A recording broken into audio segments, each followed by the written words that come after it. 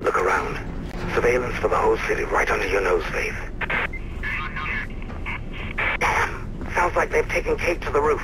They've got a chopper coming in. You'll have to be quick. What the... Miller! Warning. Core integrity failure in Bank 1. Core integrity failure in Bank 1.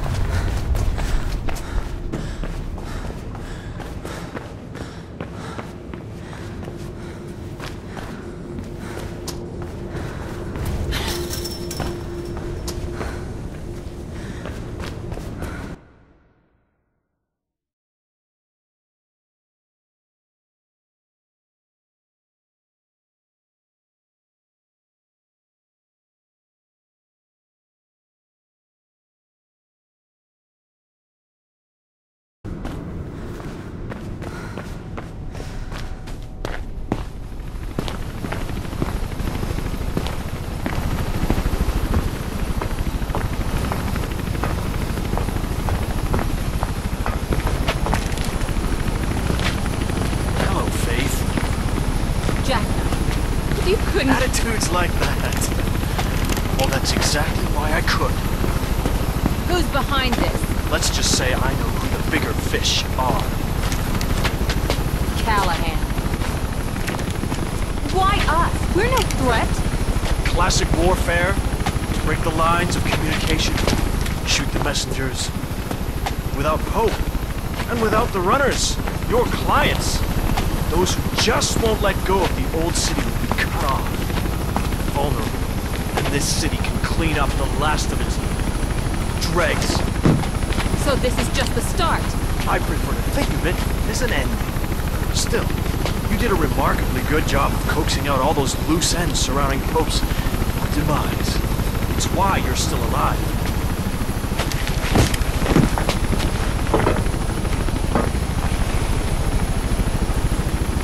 You can't live on the edge all your life, Faith! Sooner or later, you have to jump!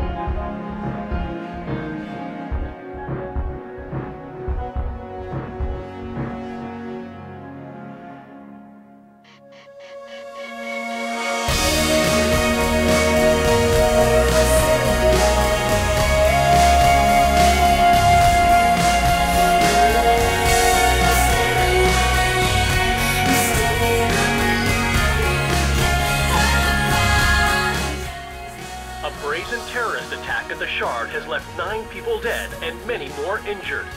According to a Callahan staff member, a security breach led to a series of catastrophic outages in the Shard's many public protection systems, causing havoc not just at the Shard, but throughout the city. The suspects in the act are none other than the former CPF officer and accused murderer Kate Connors and her sister, Faith Connors. Although the scope and precise cause of the outages is as yet unclear, many troubling questions have emerged in their wake, including the role of the so-called runners in the destabilization of city operations. In the aftermath of the incident, local security firm Pirandello Kruger will be assisting the CPF. PK and the mayor's office have also recommended mobile phone and email be used sparingly until additional security measures have been deployed, as their security has been temporarily compromised. The whereabouts of both suspects are currently unknown.